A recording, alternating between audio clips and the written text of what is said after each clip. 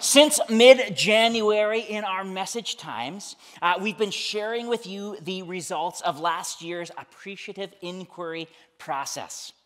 This process I also called the Vision Quest, and our desire was to hear from Jesus and to hear from one another what he had for our congregation for this next season of ministry.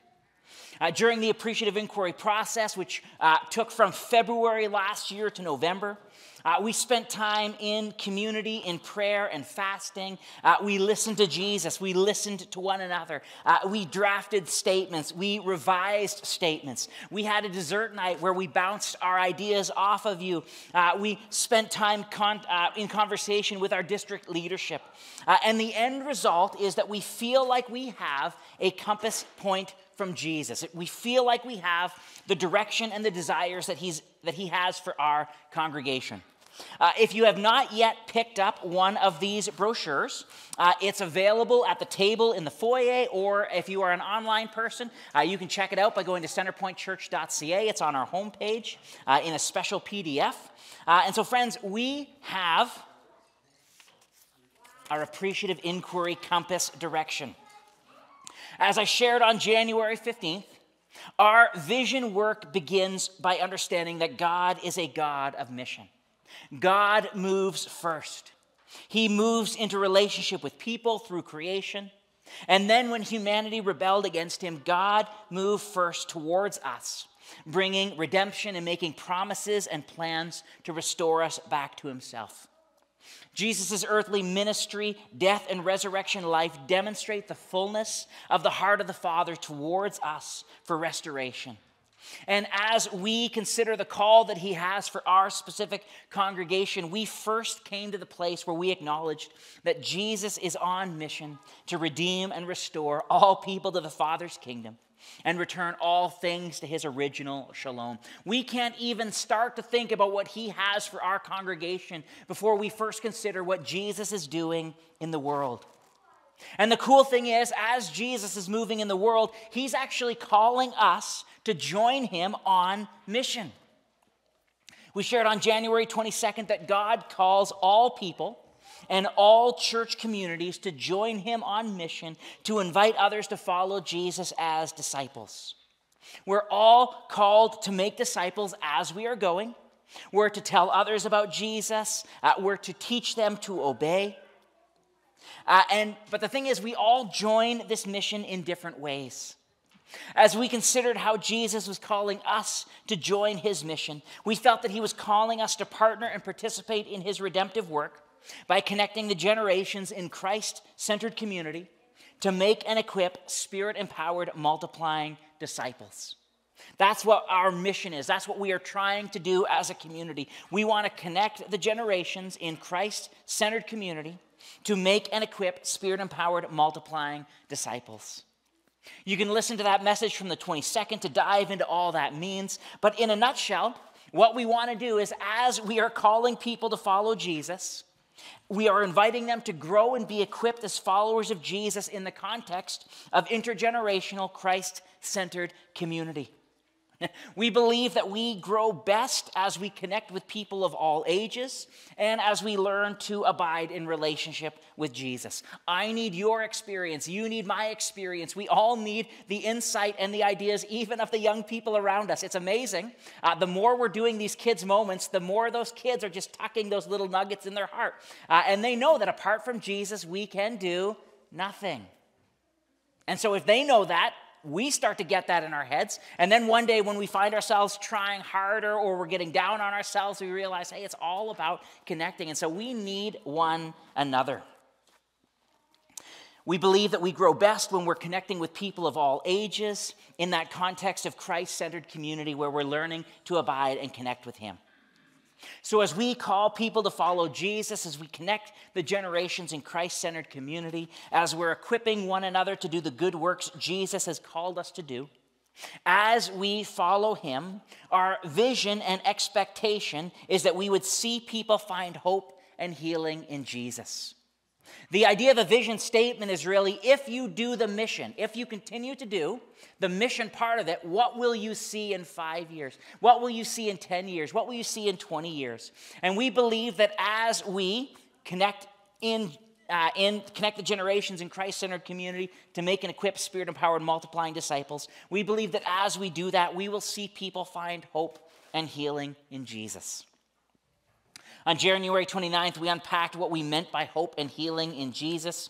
I'd encourage you to go back and watch that message, just because I don't have time to sort of re-preach it, but we really were kind of defining a little bit what we meant by hope and healing. And so I'd encourage you to watch that. Each week I post the sermon on YouTube. So if you're not into the whole experience, you can watch just the message portion. Today, we are continuing to unpack our vision document.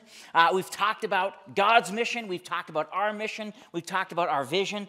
We come now to the idea of values. Values describe those things that are important to us, and they speak to how we will go about joining Jesus on mission. It's all about how we will invite people to experience hope and healing in him. These values come out of our time listening to Jesus and listening to one another. We have 4 values in our document, and the heart behind each value is expressed all over the listening documents we have on the wall. Some of the values we recognize are aspirational. That basically means that we're starting to do it, but we really want to take it to the next level. But they are our discerned values nonetheless. It was clearly something that you could see highlighted over and over and over again.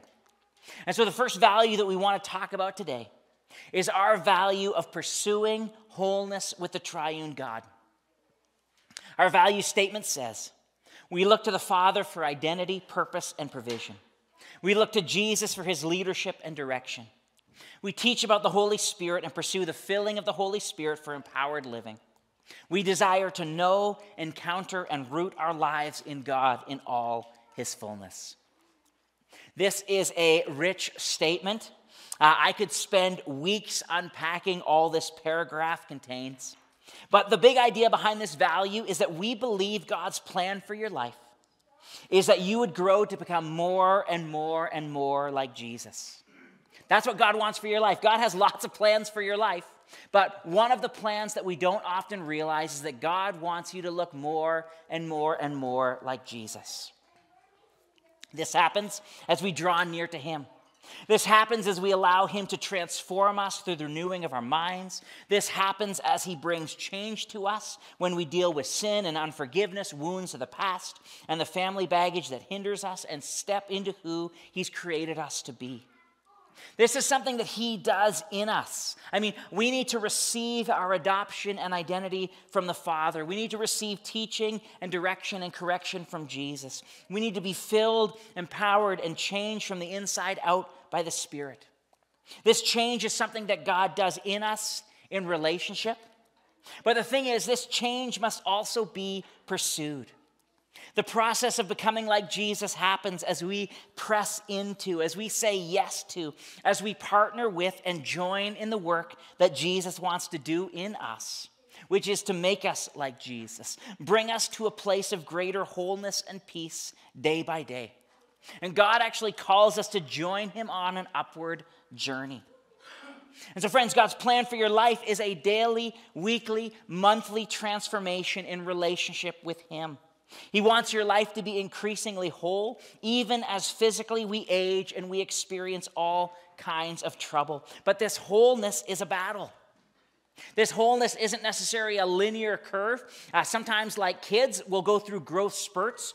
Usually when challenges come, and as we lean into those challenges and allow Jesus to speak to us and meet us in those challenges, all of a sudden we find that we've grown another level. We've grown another inch. We've achieved a different place and space of wholeness as he's dealt with some place of brokenness in our life.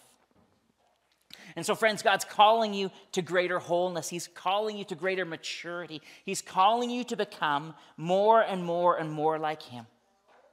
And as we consider this idea of growing in wholeness, it's helpful to consider first the idea of brokenness. Friends, there's profound brokenness in us and in the world around us. We see in Genesis 3 that through Adam and Eve's sin, humanity and all creation are subject to a curse.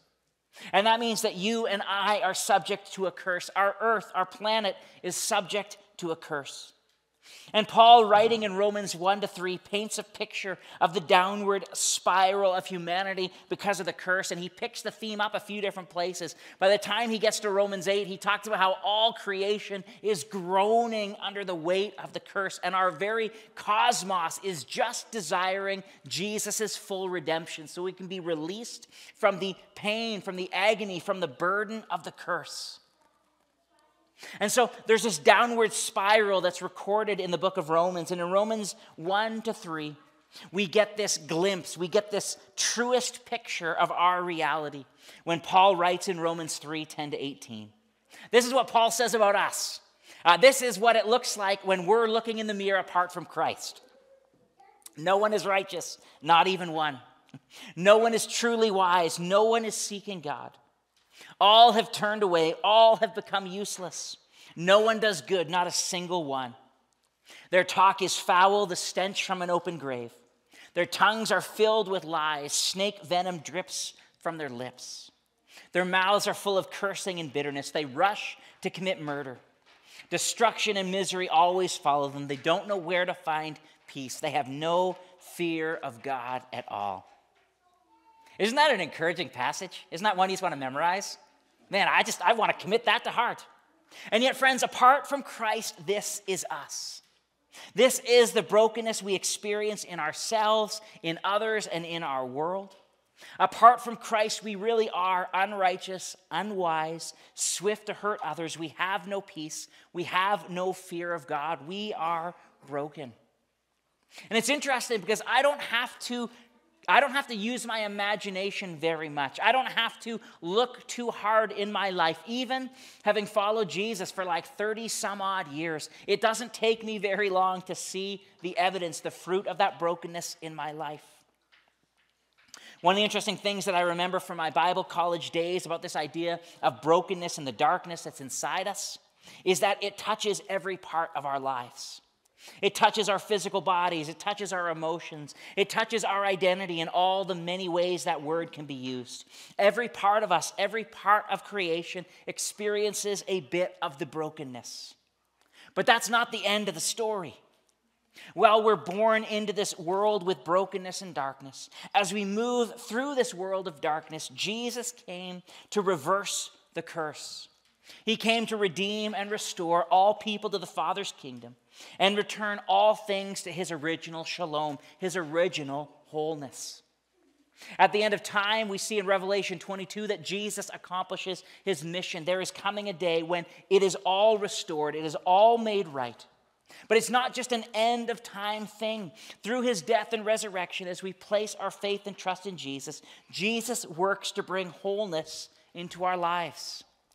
As we come to Jesus, he makes us alive spiritually, and we receive the Holy Spirit. Through his death and resurrection, Jesus breaks the penalty of sin in our lives because Jesus took that penalty upon himself. And so we can boldly say there is no condemnation for those who are in Christ Jesus. Forgiveness is available. Freedom from shame is possible as we bring things into the light with Jesus because Jesus has already taken the penalty upon himself. Not only is the penalty of sin dealt with, but the power of sin is broken in the lives of those who follow Jesus. Once we were enslaved to sin, but Jesus breaks those chains. We're no longer enslaved in the same way. We still choose to sin, but now we have choice. We have a new spiritual capacity to say no to sin and yes to God. And as Jesus makes us whole, we are more aware of temptation. We're more able to resist in Jesus' name. And in eternity, the presence of sin will be forever removed from us. And so Jesus is making us whole by dealing with sin, by dealing with the darkness, by dealing with the brokenness inside each one of us. Now, as we consider this idea of wholeness and brokenness, it's interesting because some believe that we don't need to participate to this degree in life change and transformation. Some would say that we don't need to spend the time going into the past, dealing with wounds, forgiveness, and destructive family patterns. Some would say that we don't need to pursue wholeness to the extent that we're talking about. It's interesting, I've mentioned a number of times that I am both in mentoring and also mentoring a group of pastors. Every Thursday at noon, I connect with a group of 14 of us. We're from 8 denominations, 5 provinces, 2 countries. The biggest church, I think, is a church that's in the middle of a $9.5 million building campaign. And so just in terms of scale, we are not in a $9.5 million building campaign. I think you got to know that. So some of our churches are smaller, some of the churches are bigger, but we're all gathering around this idea of helping renew our churches by being renewed as pastors. And so as part of our mentoring, we're working our way through, we did Abide last year, this very same or similar curriculum to what we've led some of our small groups through. And this year, we are working our way through the second level of the Way discipleship curriculum called Grow Character. Grow Character, like Soul Care, which we've also run here, is all about growing in wholeness as we deal with the places of darkness and brokenness in our lives. This week, we wound up in a discussion about just how much we do and how much God does in us. But it was interesting because all of us recognized our need to participate in the work of pursuing wholeness. But we had an interesting discussion about what it means that in Christ we become new creations. In many ways, there was kind of this continuum, and we were all probably in about the same place, but we were just wondering, okay, how much is Jesus going to do in us, and how much do we need to pursue? And as I've continued to think about that conversation, it's pretty clear in 2 Corinthians 5:17 that Paul says that in Christ we become new. He writes, this means that anyone who belongs to Christ has become a new person. The old life is gone, a new life has begun. And so God is going to do a lot of the work in us. He transforms us. He makes us new. In Colossians 1, verse 22, Paul says, yet now he's reconciled you to himself through the death of Christ in his physical body. As a result, he's brought you into his own presence, and you're holy and blameless as you stand before him without a single fault. Friends, God does so much for us. In Christ, we're new creations. We stand before God holy and blameless. But in the same book that Paul describes as new standing we have because of Christ, Paul also talks about how we participate in this new kingdom life through Christ. And so let me read Colossians 3, 1-17 for you. It's a longer passage, but I think it paints the picture of participating in transformation. It talks about what it looks like to pursue wholeness in relationship with the Triune God. And I want to read sections and then provide some commentary. And so Colossians 3, 1-17 first speaks about what God does in us, what he's done in us and for us. Colossians 3, verse 1-4 says, since you've been raised to new life with Christ, set your sights on the realities of heaven, where Christ sits in the place of honor at God's right hand. Think about the things of heaven, not the things of earth. For you died to this life, and your real life is hidden with Christ in God. And when Christ, who is your life, is revealed to the whole world, you will share in all his glory. Friends, when we place our faith and trust in Jesus, everything changes for us. Spiritually, we're raised to life. We're given new life in Christ. We step into the realist reality. We are invited to boldly approach the Creator God of the universe. And it's only as we draw near to him that we can see things as they really are. And we're called to fix our eyes on that reality, to think about heavenly things, the most real things, the most lasting and eternal things. And so when we come to Christ, God does a wonderful work in us of making us new, making us alive. But then in relationship with God, in that new life, he calls us to participate in transformation. He calls us to pursue wholeness. Paul says, beginning in verse 5, so put to death the sinful earthly things lurking within you. Have nothing to do with sexual immorality, impurity, lust, and evil desires. Don't be greedy, for a greedy person is an idolater, worshiping the things of this world. Because of these sins, the anger of God is coming. You used to do these things when your life was still part of this world, but now is the time to get rid of anger and rage, malicious behavior, slander, and dirty language. Don't lie to each other, for you've stripped off your old sinful nature and all its wicked deeds. Put on your new nature and be renewed as you learn to know your Creator and become like Him. In this new life, it doesn't matter if you're a Jew or a Gentile, circumcised or uncircumcised, barbaric, uncivilized, slave or free. Christ is all that matters, and He lives in all of us. Did you catch that, friends? You've been raised to new life with Christ.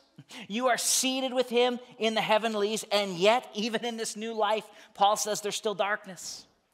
There's still sinful earthly things lurking, and as we join Jesus on the upward journey, there is a putting off. There is a putting to death.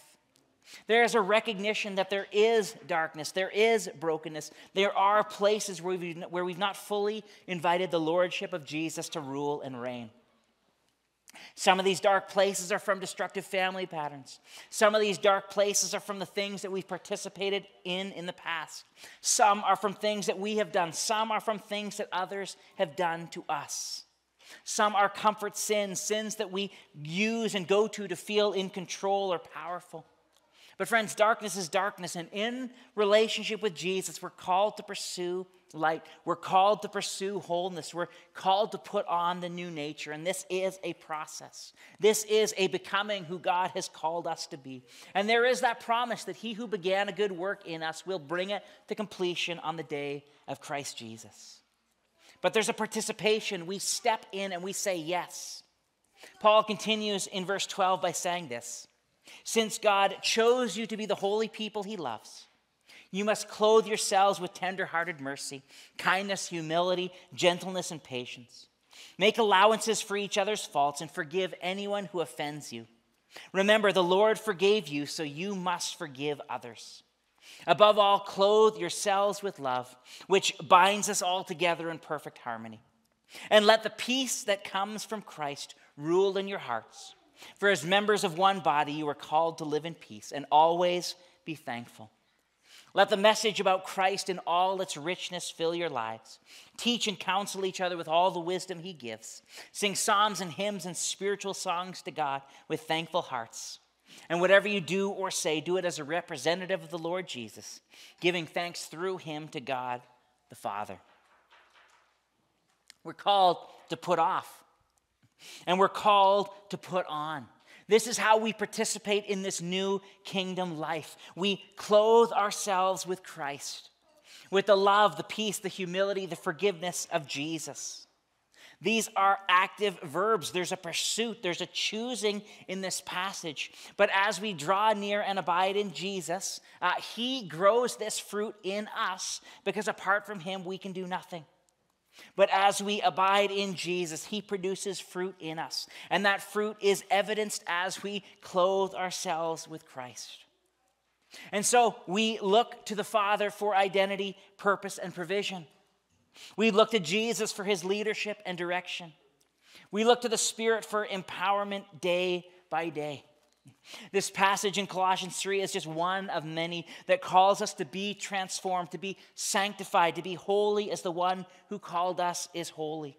This is a work that He does in us, and it's something we choose to step into. And it's interesting because there's a part of me that recognizes that God is going to call, or He's going to do different things in different one of us as He calls us to step into holiness. I remember at our last church talking with a guy who'd been wrestling with some substance addictions. He'd been in the military, and as part of the community, there's a lot of substance abuse stuff. And when he came to Christ, one of the things that he said was that the taste for the particular substance that he was using just left his lips. God just freed him of that addiction in a moment.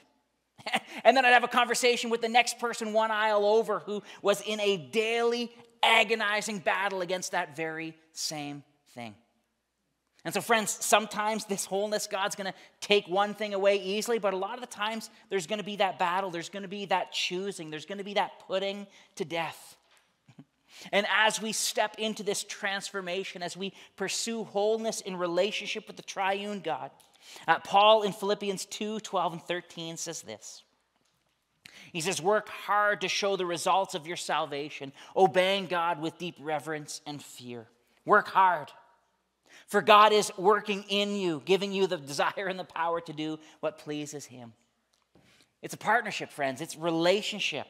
We work hard, obeying God with deep reverence and fear, but God works even harder in us, giving us the desire and the power to do those things that please him. And so this is one of our values. This is how we will see people find hope and healing in Jesus as we join him on mission. We are going to pursue wholeness in relationship with the Triune God. We are going to work hard and pursue obedience, and as God works in us, he's going to give us the desire and the power to do those things that please him. And as we experience healing, we are then able to help others find the hope and healing that we ourselves have experienced. So what does this value look like expressed in our church? Well, it means you'll hear us preaching and teaching wholeness principles. I have preached somewhere in the neighborhood of 270 sermons here. 52 weeks a year, I preach about 48. We've been here 5.5 years, 270. That's the math, the way the math works out. Somewhere in there, maybe it's down to 250, but we'll call it somewhere in that neighborhood. I've probably preached on Colossians 3 more than once, because it's an important passage. It's this wholeness stuff. I am still growing. I'm desiring to grow. We're not always going to preach the same 5 or 6 messages. But friends, one of the things that's going to happen as we experience this wholeness principle in our congregation is you're going to hear us teaching and preaching wholeness principles. When we find them in different passages, we're going to highlight them and say, hey, this is a wholeness principle. This is about putting off the old self. This is about stepping into the new. This is about confession of sin. This is about walking in freedom. This is about dealing with those dark places. We're going to be preaching and teaching wholeness principles. It's just the way we do things. In many of our small groups, we'll be talking about wholeness, whether it's through soul care or through Abide or through Grow Character material. There's going to be wholeness principles that we're interacting with in small groups. At some point, we'll probably run an event that will help you experience greater freedom and wholeness. We've actually taken some members of our leadership team a number of years ago to an event called Encounter God at Heartland in Sherwood Park to help our leadership team step into greater freedom and wholeness. And so when we're in small groups, we're going to be talking about pursuing wholeness in relationship with the Triune God. And when you come and talk with us about something in your life, we're probably going to lead you to these wholeness questions because we believe that Jesus has greater wholeness for you, and we want to help you step into the hope and healing that can be found in Jesus. So Jesus is on mission to redeem and restore all people to the Father's kingdom and return all things to his original shalom. We join Jesus on his mission by connecting the generations in Christ-centered community to make and equip Spirit-empowered, multiplying disciples. We long to see people find hope and healing in Jesus, and that will happen as we ourselves pursue wholeness with the Triune God. And so we look to the Father for identity, purpose, and provision. We look to Jesus for his leadership and direction. We teach about the Holy Spirit and pursue the filling of the Holy Spirit for empowered living. We desire to know, encounter, and root our lives in God in all his fullness. Because when God wants to renew a church, he begins by renewing the leader. When God wants to renew your family, he begins by renewing you. When God wants to renew your workplace, he's going to begin by renewing you. And so we pursue this wholeness. This is one of our values. And if you want to check it out, look for anything that says healing or shalom or peace on the board over here. Let's pray. Lord Jesus, we thank you for your grace and your goodness. And we thank you that you save us just as we are.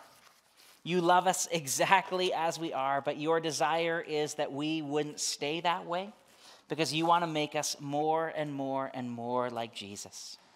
Father, we thank you that on the cross, through the atonement, Jesus, you made this wholeness possible. By your stripes, we are healed.